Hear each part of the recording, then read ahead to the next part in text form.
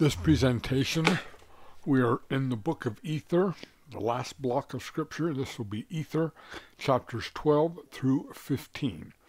So let's take a look at some of the doctrines and principles in Ether 12 through 15. Okay, we begin with Ether, chapter 12. Chapter 12, verses 1 through 3, the phrase, the days of Ether. Ether, as the Lord's chosen prophet, was untiring in his ministry and exhorting his people to repent in order to avert destruction. He was so filled with the Spirit of the Lord that he could not be restrained by others or prevented by them from fulfilling his divine mandate. Being filled with the Spirit also compelled Ether, as it can upon us, to magnify his calling and not be distracted or diverted from such important work by things of lesser significance.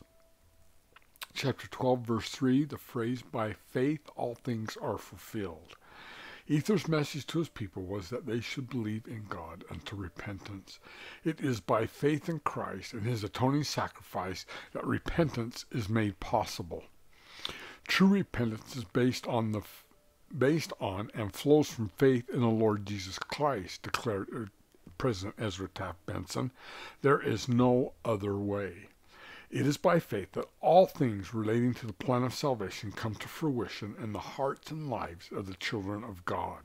The work and the glory of God is fulfilled by faith. Remember, faith is doing what God wants, when he wants it, and how he wants it done. Chapter 12, verse 4, the phrase, hope for a better world. From the context from my other Book of Mormon discourses on hope, it is clear that Ether and Moroni are referring to the hope of a glorious resurrection, an eternal life that comes to all who press forward with a perfect brightness of hope, and who in faith repent of their sins, are faithful to the commandments of the gospel, and who endure to the end. This hope for a better world is not, however, totally unrelated to the mortal world. Hoping for a better world should not be viewed as passively putting up with the problems and pains of this life, being fixated only on the next life. It implies living in such a way that our hope for a better world can be, to some degree, realized in this life. Hope, like faith, implies action. Hope for a better world will, of necessity, motivate us to love our fellow man and to seek to eliminate, where possible, the suffering of our brothers and sisters around us. Hope will lead us to greater compassion and more mercifully dealings with those around us. In this particular way, we can hope for a better world here and now. Having hope in Christ and his resurrection and for a better world is what helps us get through the challenges and sufferings. If I have a hope in Christ, then I can face my afflictions and infirmities with faith in Christ. Chapter 12, verse 4, the phrase, which hope cometh of faith, making an anchor to the souls of men. Hope that saves is born of faith in the Lord Jesus Christ and leads one to its hungering and thirsting after righteousness. Hope is not merely wishful thinking, fantasizing, or emotional escapism. It is a moving confidence and a firm expectation of eternal life that comes trusting in the Savior. Did you catch that? It's a firm expectation. In other words, you know the path you're on will lead to eternal life. That is hope. The hope that is an anchor to the souls of men is riveted to the infinite and eternal sacrifice of the Lord. It is by reason of the atonement that we have hope for a better world. Hope in Christ that flows from faith is an abiding confidence in the fulfillment of God's promises and covenants to us. It is an inner peace that results from a personal relationship with deity. This active hope in Christ makes one sure and steadfast, always abounding in good works, being led to glorify God. From the Book of Mormon usage of the concept of hope, it appears that hope is linked to the change of heart that comes with faith unto repentance. Faith leads one to desire righteousness, which in turn leads to repentance and a change of heart, which brings hope. Such hope leads one to continue to abound in righteousness and to a yearning for eternal association with the pure in heart and those whose garments have been made white by the blood of the Lamb. Elder John H. Groberg declared, quote, the basis of the righteous The basis of all righteous hope is the person of our Lord and Savior Jesus Christ. In him, all hope has its existence. Without him, there is no hope. Because he was and is and ever will be, there was, is, and ever will be hope. In Christ, who lives and loves and works miracles now, there is always hope. Hope is not this wishful thing. Oh, I hope it happens. No, hope is an assurance in the Lord Jesus Christ that he can save us, that there is exaltation in his kingdom, and you have that knowledge born to your soul, and that gives you hope that there is a better life and a better way. Chapter 12, verses 5 through 6, because they saw them not. Many of Ether's great prophecies and testimonies were rejected by the spiritual blind Jaredites. Moroni informs us that their disbelief was because they saw them not. This is an age-old rejection of the spiritual workings of God. The world states that seeing is believing. Such logic, however, defies the workings of God and denies the words of the prophets.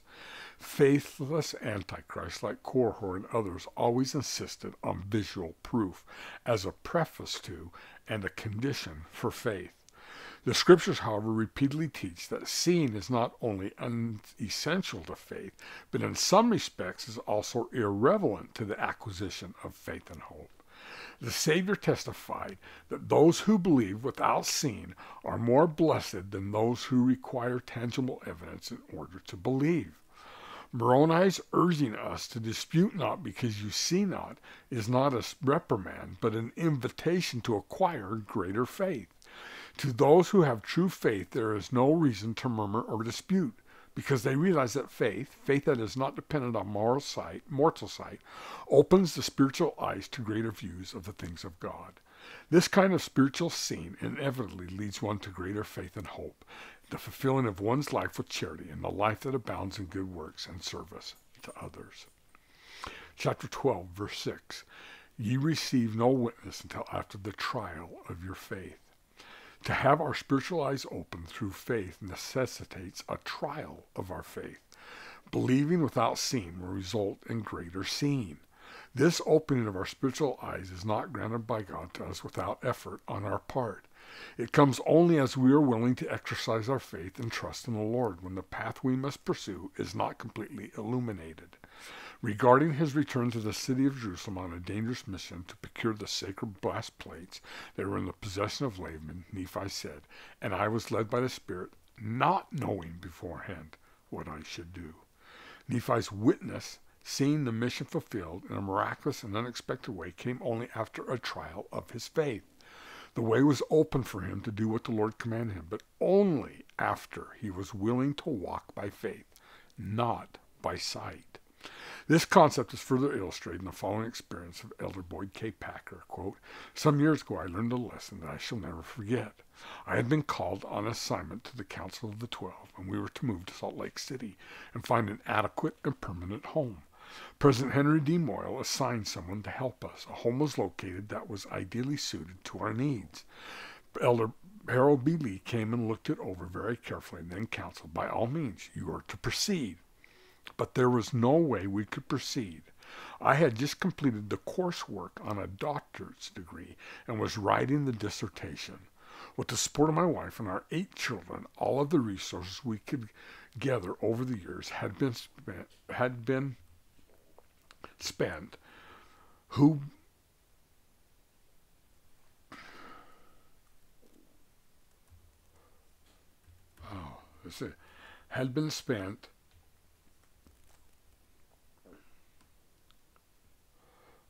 this is a typo, I forgot to fix the screen on this, has been spent on education. By borrowing on our insurance, gathering every resource, we could barely get into the house, and without sufficient left even to make the first monthly payment. Brother Lee insisted, go ahead, I know it is right. I was in deep turmoil because I had been counseled to do something I had never done before, to sign a contract without having the resources to meet the payments. When Brother Lee sensed my feelings, he sent me to President David O. McKay, who listened very carefully. As I explained the circumstance, he said, you do this. It is the right thing. but he extended no resources to make the doing of it possible. When I reported to Brother Lee, he said, "That confirms what I have told you." I was still not at peace, and then came the lesson. Elder Lee said, "Do you know what is wrong with you? You always want to see the end from the beginning." I replied quietly that I wanted to see at least a few steps ahead. He answered by quoting from the 6th verse of the 12th chapter of Ether. "Wherefore dispute not because you see not, for you receive no witness until after the trial of your faith." And then he asked, "My boy, you must learn to walk to the edge of the light and perhaps a few steps into the darkness, and you will find that the light will appear and move ahead of you." And so it was, but only as we walked to the edge of the light. End of quote. Trials of faith do not always come in the form of adversity. Elder Richard G. Scott of the Quorum of the 12 Apostles taught that sometimes, quote, "the trial of our faith is simply a matter of exercising our faith." You can learn to use faith more effectively by applying this principle taught by Moroni. Faith is things which are hoped for and not seen. Wherefore dispute not, because you see not, for you have received no witness until after the trial of your faith. Thus, every time you try your faith, that is, act in worthiness on an impression, you will receive the confirming evidence of the Spirit. Those feelings will fortify your faith. As you repeat that pattern, your faith will become stronger. End of quote. Elder Jeffrey R. Holland of the Quorum of the 12 Apostles wrote of the various levels of faith we experience and the prerequisites of the expressions of them. Preparatory faith is formed by experiences in the past, by the known, which provides a basis for belief. But redemptive faith, which must often be exercised towards experiences in the future, the unknown, which provides an opportunity for the miraculous. Exacting faith, moving mountain faith, faith like that of the brother of Jared precedes the miracle and the knowledge. He had to believe before God spoke. He had to act before the ability to complete the action was apparent. He had to come to the complete experience in advance of even the first segment of its realization. Faith is to agree unconditionally and in advance to whatever conditions God may require in both the near and distant futures. President Gordon B. Hinckley illustrated this principle of receiving our witness after the trial of our faith. He said, "Let me give you a story of a woman in Sao Paulo, Brazil. She worked while going to school to provide for her family. I use her own words in telling the story. She says, quote, "The university in which I studied had a regulation that prohibited the students that were in debt from taking tests. For this reason, when I received my salary, I would first separate the money for tithing and offerings, and the remainder was allotted for the payment of the school and other expenses. I remember a time when I faced serious financial difficulties. It was a Thursday when I received my salary. When I figured the monthly budget, I noticed that there wouldn't be enough to pay both my tithing and my university. I would have to choose between them. The bi-monthly tests would start the following week, and if I didn't take them, I could lose the school year. I felt great agony. My heart ached. I had a painful decision before me, and I didn't know what to decide. I pondered between the two choices, to pay tithing or to risk the possibility of not obtaining the necessary credits to be approved in school. This feeling consumed my soul and remained with me up to Saturday. It was then that I remembered that when I was baptized, I agreed to live the law of tithing. I had taken upon myself an obligation, not with the missionaries, but with my Heavenly Father. At that moment, the anguish started to disappear, giving place to pleasant sensation of tranquility and determination. That night when I prayed, I asked the Lord to forgive me for my indecision. On Sunday, before the beginning of the sacrament meeting, I contacted the bishop, and with great pleasure I paid my tithing and offerings. That was a special day. I felt happy and peaceful within myself and with Heavenly Father. The next day I was in my office. I tried to find a way to be able to take the test that would begin on Wednesday. The more I thought, the further I felt for a solution. The working period was ending when my employer approached and gave the last orders of the day. When he had done so, with his briefcase in his hand, he bid farewell. Suddenly he halted and looked at me, asked, "How was your college?" I was surprised. I couldn't believe what I was hearing. The only thing I could answer was a trembling voice, "Everything is all right." He looked thoughtful at me and bid farewell again. Suddenly the secretary entered the room, saying that I was a very fortunate person. When I asked her why, she simply answered, "The employer has just said that from today on the company is going to pay fully for your college and your books. Before you leave, stop at my desk and inform me of the cost so that tomorrow I can give you a check." After she left, crying and feeling very humble, I knelt exactly where I was and thanked the Lord for his generosity. I said to Heavenly Father that he didn't have to bless me so much. I only needed the cost of 1 month's installment, and the tithing I had paid on Sunday was a very small compared to the amount I was receiving. During that prayer, the words recorded in Malachi came to my mind. "Prove me now, herewith saith the Lord of hosts, if I will not open your windows of heaven and pour into you out a blessing, that there shall not be room enough to receive it." Up to that moment, I had never felt the magnitude of the promise contained in that scripture, and that this commandment was truly a witness of the love that God, our Heavenly Father, gives to his children here on earth. There is truly a sister who acted in faith, doing what God wanted, when he wanted, how he wanted it done, not knowing the consequences of what would happen, just trusting in God. And God took care of her.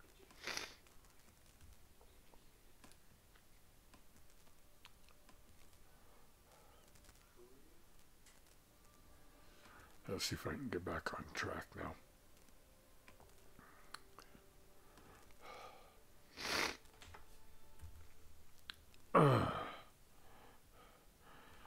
I've got this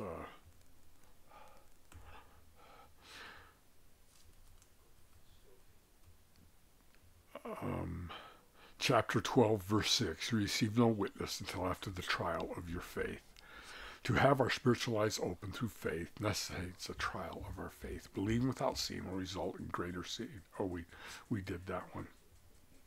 I'm sorry. Oh, here's the thing I just read. I had put it on. I've got it mixed up. Let's get past this.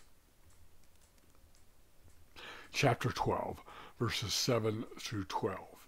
"For it was by faith that Christ showed himself unto our fathers." Faith precedes miracles, whatever their nature or manifestation.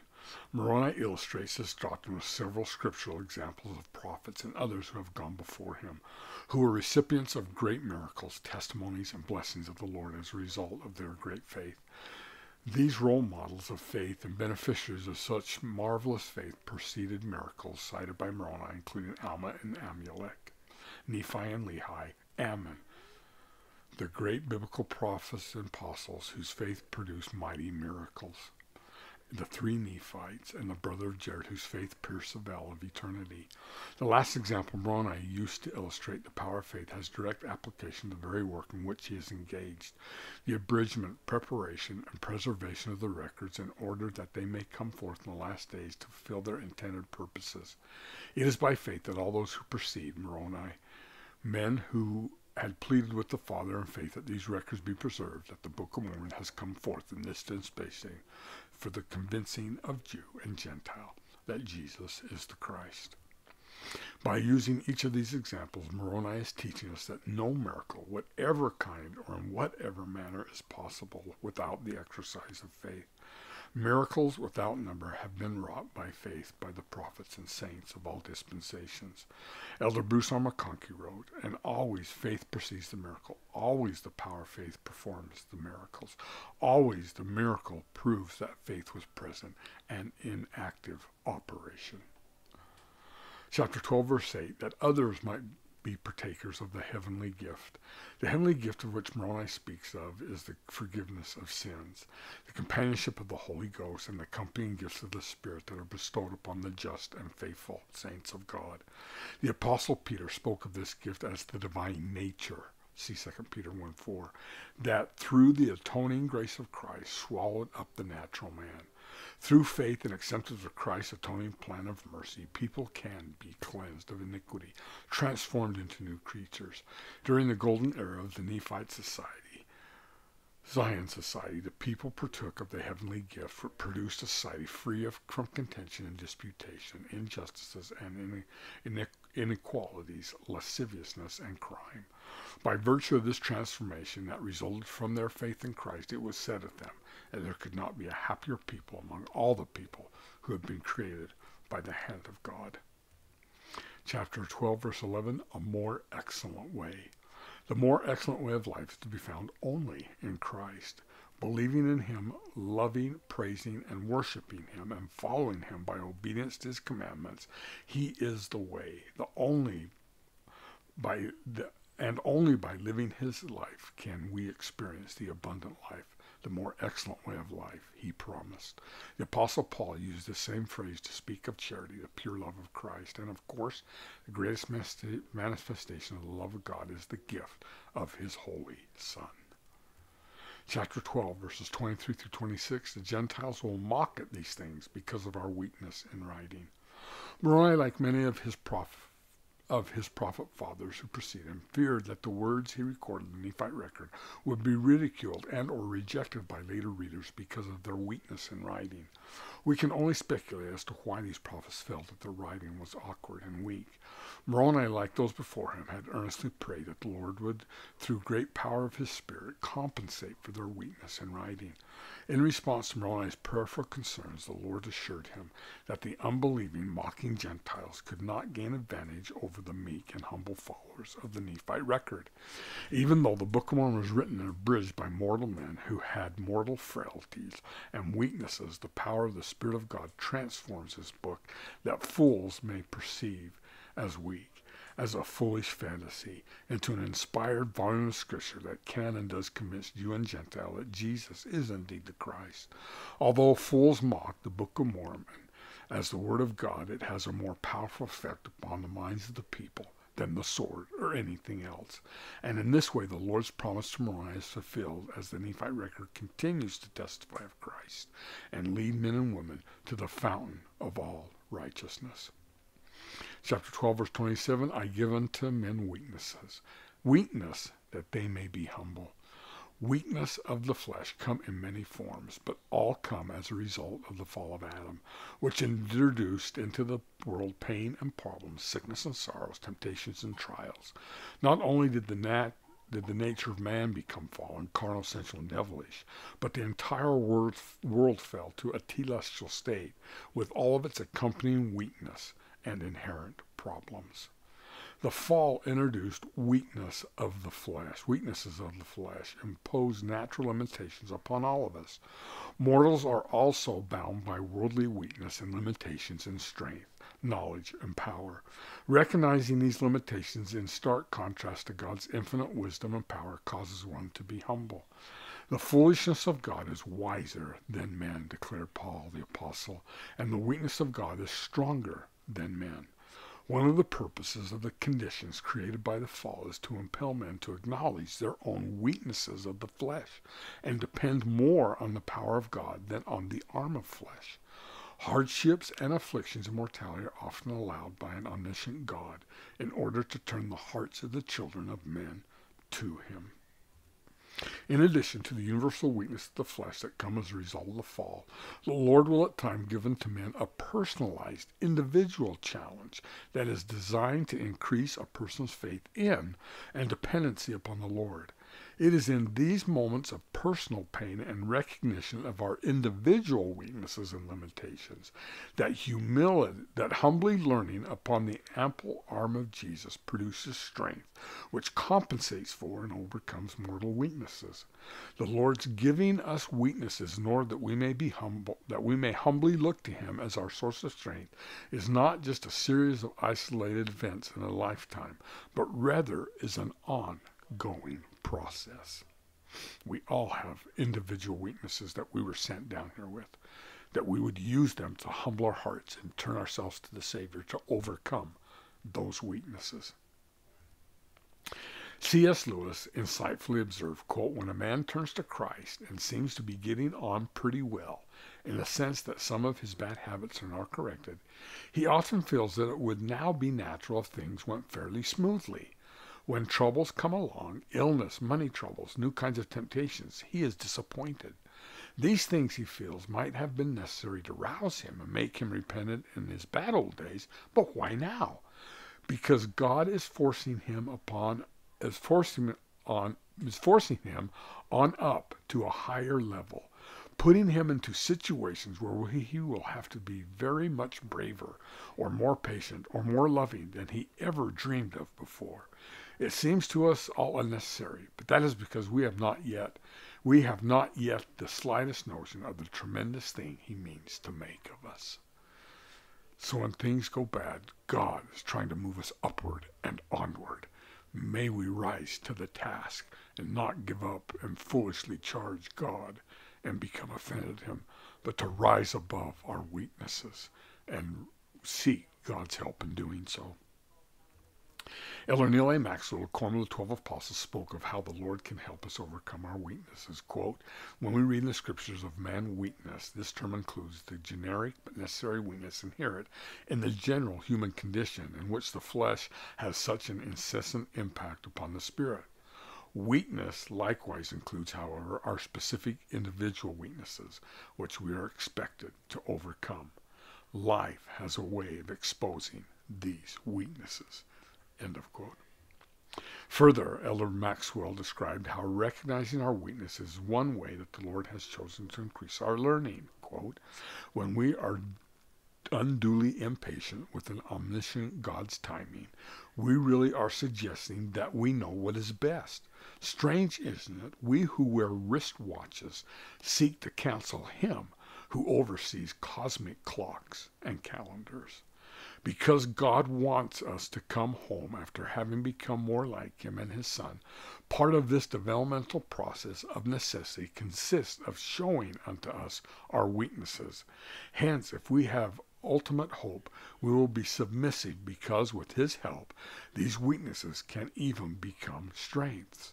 It is not an easy thing, however, to be shown one's weaknesses, as these are regularly demonstrated by life circumstances. Nevertheless, this is part of coming unto Christ, and it is vital, if painful, part of God's plan of happiness." End of quote.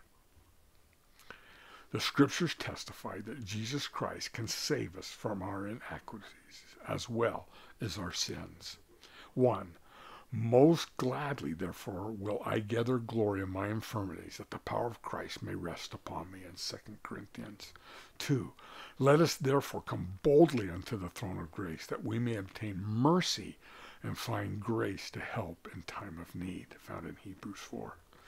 "The Lord God showeth us our weaknesses, that we may know that it is by His grace that we have power to do these things," Jacob said in chapter 4.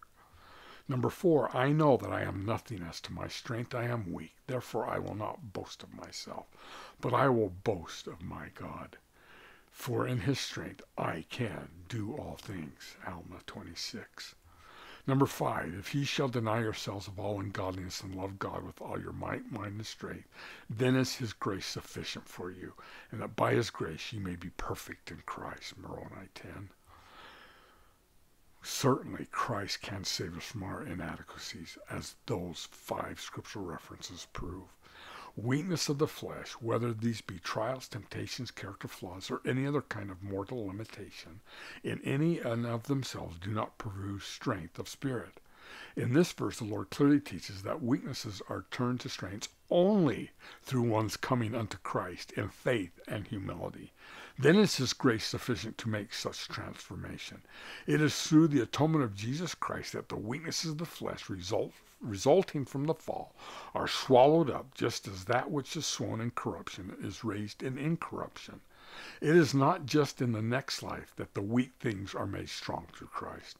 The Savior's grace is sufficient even in mortality to buoy up the spirit, to strengthen and spiritually enlarge one above natural abilities. Ammon recognized this when he declared, I know that I am nothing as to my strength. I am weak. Therefore I will not boast of myself, but I will boast of my God, for in his strength I can do all things. Whatever the weakness, Christ can supply the strength to overcome it. All other earthly efforts to overcome the effectiveness of the weaknesses of the flesh, as helpful as they may be, are limited in their soul transforming power. It is through the grace of Christ that even mortal inadequacies are compensated for or overcome while ye tarry in the flesh. Through faithful acceptance of the atonement of Jesus Christ, all losses can be ultimately restored, all suffering can cease, and all iniquities and injustices in life can be rectified. The Savior desires to save us from our inadequacies as well as our sins.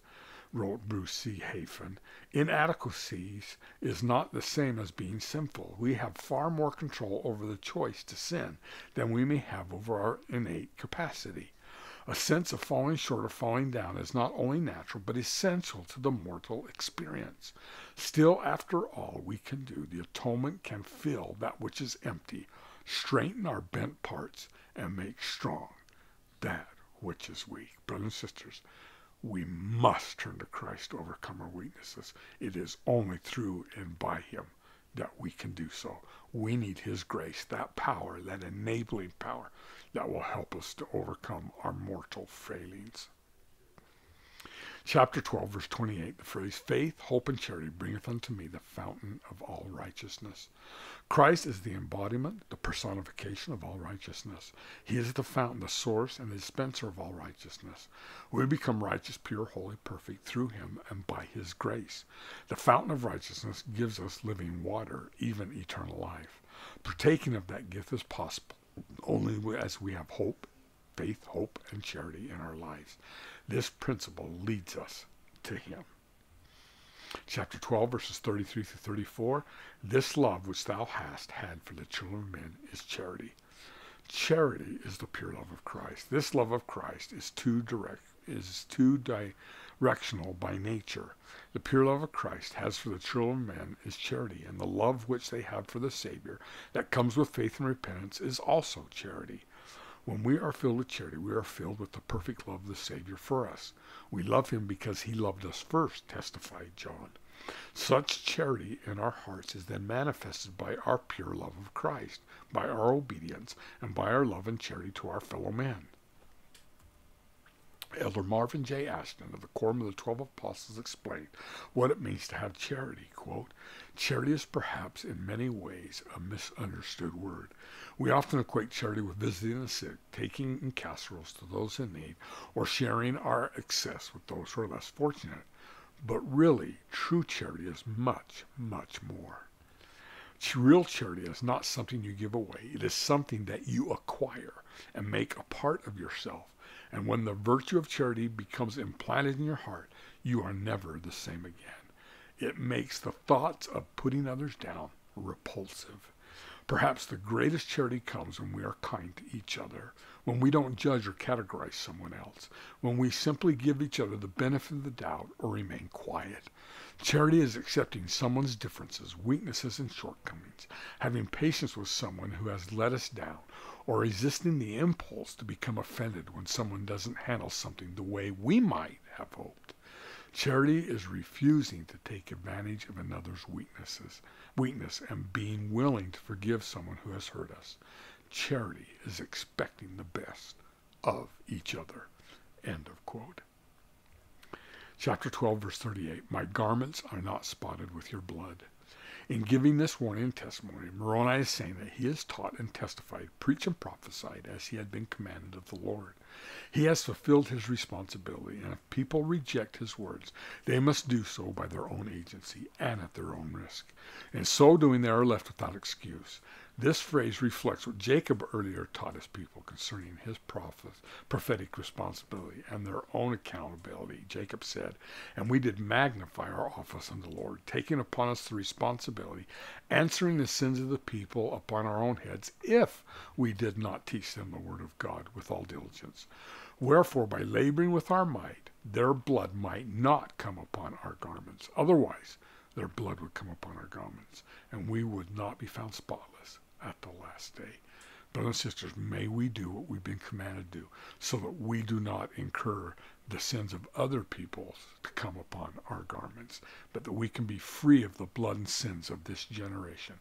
It can only be done by preaching the word of God. Just as Jacob and Moroni labored diligently that their garments would not be spotted with the sins of others, we too must labor in our own callings and service to teach and testify, to be an example of the believers, and in particular to live in such a way that we are not found to be stumbling blocks to the spiritual progress of another. Neither must we be the cause of someone's disbelief or rejection of the gospel. We have an obligation as believers to warn the world and invite all to come unto Christ. If we neglect this mandate by willfully refusing to be conscientious watchmen of the Lord, then the sins of those affected by our weakness and slothfulness will be answered upon our heads. May we heed the warning. Chapter 12, verse 41, I would commend you to seek this Jesus. Moroni leaves his testimony with an urgent plea to all those who would read this record, a plea to come unto Christ. The foundational objective of the Book of Mormon is the convincing of the Jew and Gentile that Jesus is the Christ. By commending us to seek Jesus, Moroni is urging us to come unto Christ by reading and applying the teachings of the Book of Mormon. We seek Jesus not just by being converted to him, but also by partaking of his ordinances of salvation, and by living his laws and being filled with the Holy Spirit. In the ultimate sense, however, Moroni is also inviting us to seek Jesus in the way that he, Moroni, had to come to know the Master in the most significant way. If we patiently, faithfully, and diligently seek Jesus, a time will come when we will see him as Moroni did. Of this, Elder Bruce R. McConkie said, "As believing saints, it is our privilege to see the Lord face to face, to talk with him as a man speaketh with his friend, to have this person attend us from time to time, and to have him manifest to us the Father. After the true saints receive and enjoy the gift of the Holy Ghost, after they know how to attune themselves to the voice of the Spirit, after they mature spiritually so that they see visions, work miracles, and entertain angels, after they make their calling and election sure and prove themselves worthy of every trust, after all this and more, it becomes their right and privilege to see the Lord and commune with him face to face. Revelations, visions, angelic visitations, the rendering of the heavens, and appearances among the men of the Lord himself, all these things are for all of the faithful. They are not reserved for apostles and prophets only. God is no respecter of persons. They are not reserved for one age only, or for a select lineage of people. We are all of God's children. All men are welcome." End of quote. What a beautiful promise by Elder McConkie.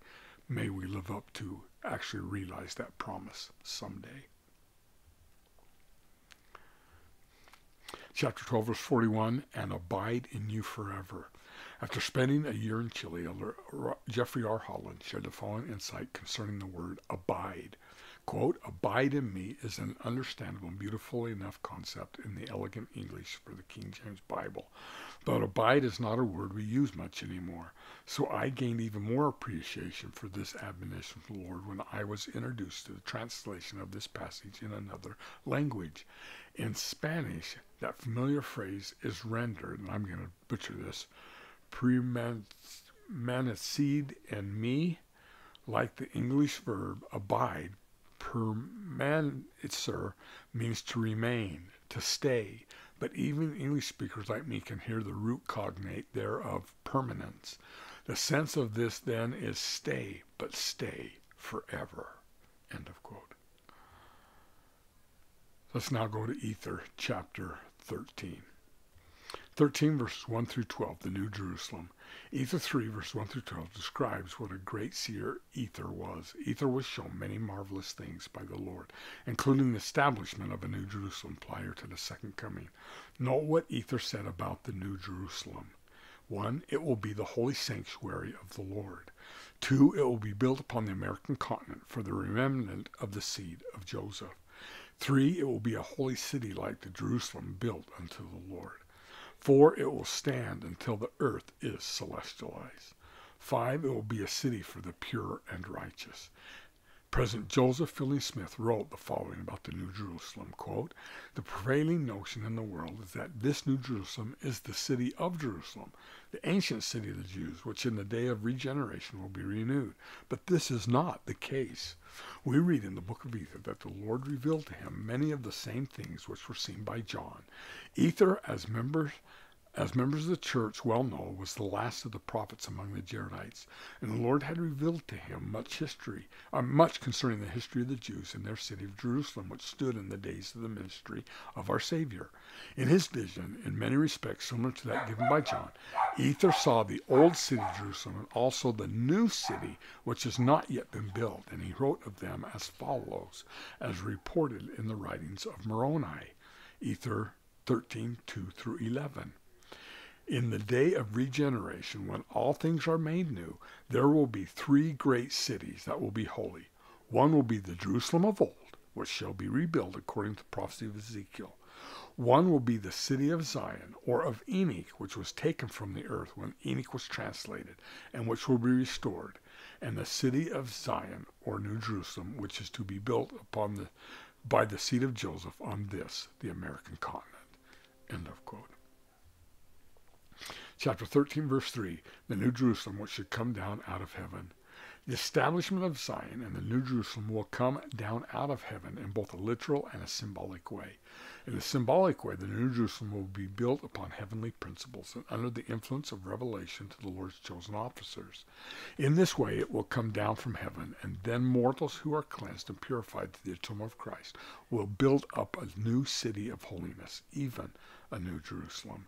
There is, however, an additional meaning, a very literal meaning to this phrase. Enoch's city, the city of holiness that was taken up into heaven, will come down from heaven and be united with the earthly New Jerusalem. What a glorious day that will be. Chapter 13, verse 9, "There shall be a new heaven and a new earth." Elabrusa McConkie taught. This earth was created in a new or paradisiacal state. Then, incident to Adam's transgression, it fell to its present telestial state. At the second coming of our Lord, it will be renewed, regenerated, refreshed, transfigured, become again a new earth, a paradisiacal earth. Its millennial status will be a return to its pristine state of beauty and glory, the state that existed before the fall. This same designation applies to the celestial heaven and earth that will prevail in the day when the Father and Son make this planet their habitation. Chapter 13, verse 10, "Blessed are they who dwell therein, for it is they whose garments are white through the blood of the Lamb." Citizenship in the New Jerusalem is attained only through the sanctification that comes from accepting the Lord Jesus Christ through faith, repentance, ordinances of salvation, receiving the Holy Ghost, and continued diligence and endurance. These inhabitants of the New Jerusalem are those who have been true and faithful to their covenants and birthright in the house of Israel through the lineage of Joseph. Chapter 13, verse 11, "Then also cometh the Jerusalem of old." Ether prophesied of the millennial day when old Jerusalem will become again a holy city inhabited by Jews who have not only been gathered to their promised land from the four quarters of the earth, but also accepted Jesus and his only true and living church, and have been cleansed by faith in the atonement and faithfulness to the gospel ordinances and commandments. The temple will play a significant role in creating a sanctified and holy place, and thereby making Jerusalem a holy city. "Jerusalem shall rise again," wrote Elder Bruce R. McConkie. As she fell from grace because she forsook the living God, she will rise again when she once more worships her eternal King in the beauty of holiness. As she fell because of iniquity, so she shall be restored through righteousness. When the Jews receive the fullness of the everlasting gospel as it has been restored through the prophet Joseph Smith, they will return to Jerusalem as the Lord's true legal administrators, to build up Jerusalem as a Zion and to place again on the ancient site the temple of the new kingdom. And then when the Lord comes, the ancient city will shine forth with a glory and a splendor never before known among mortals. Did you catch that? Elder McConkie prophesies that the temple in Old Jerusalem will be built upon the ancient site of the temple where the temple during Christ's day was. But this will only be after the Jews have accepted the gospel.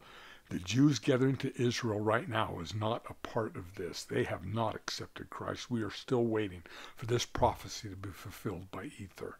That after the Jews come into the true church of Jesus Christ, Latter-day Saints, then they will build a new city in Old Jerusalem.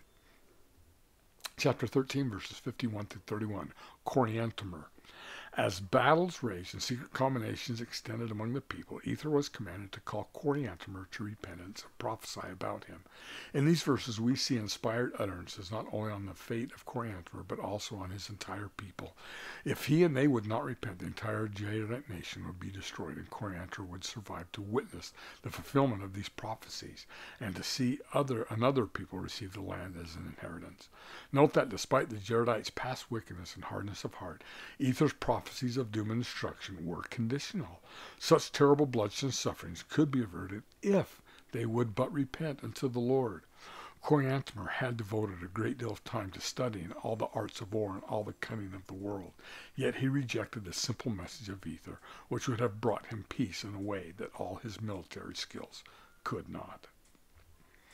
Note that the prophet Ether promised Coriantumr in Ether 13, 20 through 21, as well as fulfillment. Ether, chapter 14. 14 verses 1 through 2. There began to be a great curse upon all the land. As a result of the wickedness that prevailed among the Jaredites and their lack of consciousness and concern, the earth became cursed, and whatever was left unattained was stolen. This caused people to become more vigilant as to their possessions and unwilling to lend or to borrow. This curse of the land that caused things to become slippery is similar to the conditions created by secret combination in Nephite times, such as the Gadianton bands. We will probably see the same repeated in our day, where things become slippery, where we will see lawlessness in the land. We are seeing that today. There is a lot of lawlessness in the land today.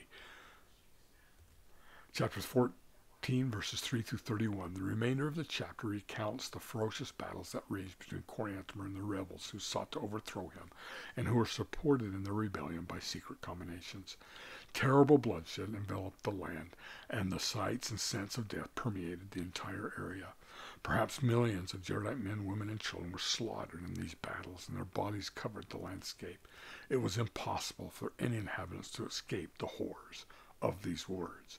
Such is the consequences of unrighteousness, brothers and sisters. That is the consequences. The judgments of God will come. Destruction follows wickedness. The book of Ether is clear on that point. Chapter 14, verse 25, the Lord did visit them in their fierceness of his wrath. These painful consequences of war were the direct result of their own wickedness, which in turn produced a literal fulfillment of earlier prophecies, wherein the Lord had promised peace and protection to the inhabitants of the land if they would obey him, and destruction if they would not. It is clear from Moroni's statement that the wrath of God was poured upon the Jaredite civilization as a natural consequence of their own wickedness. Much, if not all, of the pain and suffering that could be viewed as the wrath of God came by means of the meanness, the cruelty, and the thirst for blood that filled the hearts of the spiritually sick and dead. So, brothers and sisters, God's wrath is poured out upon us because we choose wickedness. His wrath is not something he does just because he's angry and he's fuming. No, his wrath is the just result of wickedness. If we turn to wickedness, then the consequences is that his wrath be poured upon us and that destruction comes. God's anger is nothing more than the righteous use of justice. Justice says if you sin, there is a consequence. Destruction must follow, if unrepented of. Let's now turn to Ether, chapter 15. Chapter 15, 1 through 3. He began to remember the words which Ether had spoken unto him. Amidst the horrors of the battle, Coriantumr is brought to the awful recognition that the prophecies of Ether concerning him and his people are literally being fulfilled. There is no salvation in merely recognizing the fulfillment of prophecy. Such recognition, however, may serve as a catalyst, as in the case of Coriantumr, to the recognition of other workings of God, and as a spiritual awakening of the soul that will lead one to call upon the Lord, be touched by the Spirit, and be led to repentance. This certainly was the case with Coriantumr. As he pondered on the words of the prophets, he was brought to the disconsolate state of knowing that he and his people had perhaps gone beyond the point of return and were left without hope for success. Chapter 15, verse 11, the hill Ramah. Moroni knows that this hill, which was a sacred site to him, was the same Cumorah where his father Mormon had deposited the sacred plates. We do not know whether this hill had any significance to the Jaredites, but it may not be totally unreasonable to suggest that Ether, under the inspiration of the Lord, may have likewise secreted his plates away there in a similar manner as did Moroni. Chapter 15, verse 15, women and children being armed with weapons of war. In preparation for battle, all Jaredites, even women and children, were equipped with armor and armed with weapons of war. One can scarcely imagine such a war, where every person, young and old, man and woman or child, is compelled to fight for his or her very life. This verse gives us a glimpse of the horrors of war, of total annihilation, again, because of wickedness, disobedience. 15, verse 16 through 17. When we understand that even little children, nursing mothers, along with all others engaged in bloody hand-to-hand combat, we do not wonder why Ether recorded at the end of each day, warning, their howling and lamentations did rent the air exceedingly. This poignant graphic image shows not only mourning for the death of young, strong soldiers, but also anguished cries of pain and suffering for the inhumane destruction of entire families.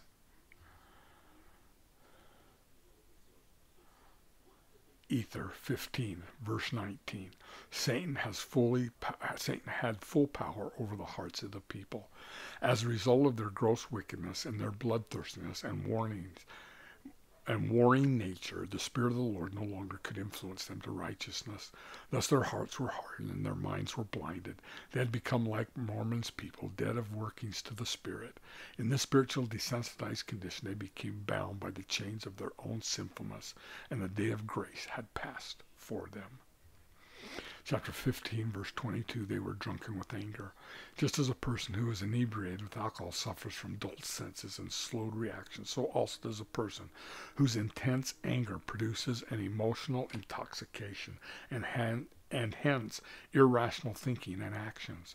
Because anger and contention are the devil, the clear thinking that comes from the guidance of the Spirit disappears when these prevail.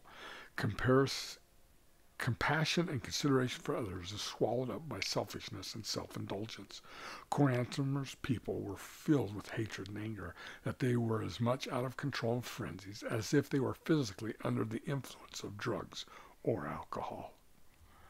Chapter 15, verse 32, Coriantumr fell to the earth and became as if he had no life. Coriantumr did not die as a result of his wounds and his battle with Shiz, but survived to be a witness of the destruction of his people, just as prophesied by Ether, and to see another group of people inherit the land of promise. Again, just as prophesied by Ether. All of God's prophecies will be fulfilled, brothers and sisters. Chapter 15, 33 through 34, with the total demise of the Jaredite civilization, Ether was commanded to complete his record and hide it up in such a way as to be found by a future people. Moroni recorded that his abridgment of Ether's account was not 100th part of the record's totality. With this mission complete, Ether ended his record, not knowing whether he would be translated by the power of God or would tarry until death upon the earth. The Book of Mormon does not tell which of these fates befell him, but to him it did not matter, because he had at least a firm hope of eternal life, and very likely had received the more sure word of prophecy. Thank you for watching, brothers and sisters. Hopefully this helped with these chapters in Ether. If it did, please hit the like button.